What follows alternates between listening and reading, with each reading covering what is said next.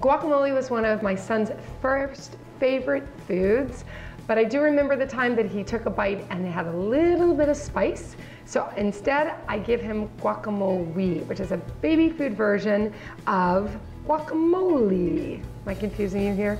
Anyway, start with one avocado.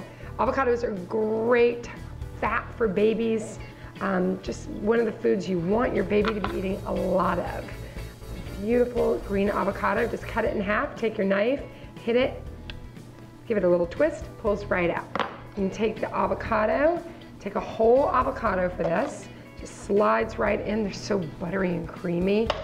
That flavor, that fatty flavor that babies really love. Okay, and to it, we're gonna add a 1/4 cup of chopped diced tomato that's been seeded. Keep the skin on. A little bit of cilantro, gives it that nice fresh flavor that's just delicious. And some lemon juice, about a teaspoon, give or take. Just gonna hit it with a little bit of acid and give it a brighter flavor, and the lemon will also help the guacamole from turning yellow. Got a little seed in there, pull that out. Give it a little bit more. There we go, perfect.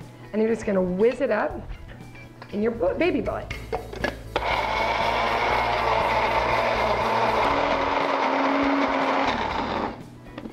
Another reason that you want to make this in a baby bullet is that an adult guacamole can be more chopped big pieces. You want to make sure with this one that it's nice and pureed up, and the baby bullet helps you do that. See that beauty right there? Look how pretty and bright it is.